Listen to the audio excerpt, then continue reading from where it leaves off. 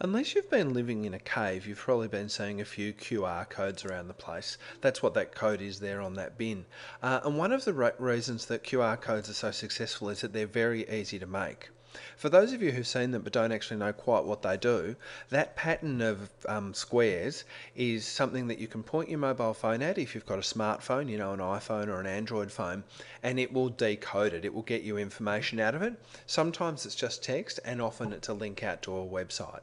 So you might be at a bus stop, and rather than them printing the information about the bus stop or in addition to it, you can perhaps go straight through to the website and see what the most recent version of the timetable is.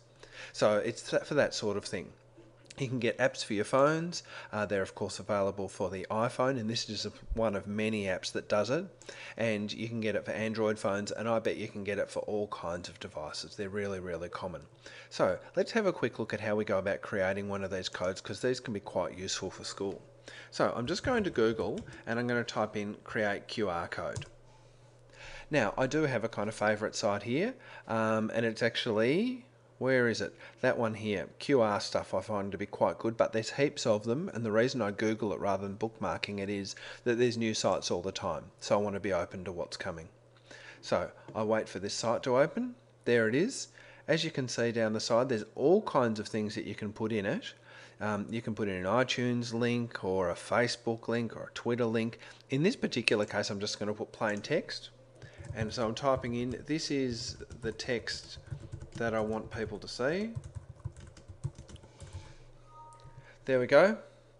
And over on the side, that thing there is the actual QR code. So I can download it, and it's downloading in the corner of my screen.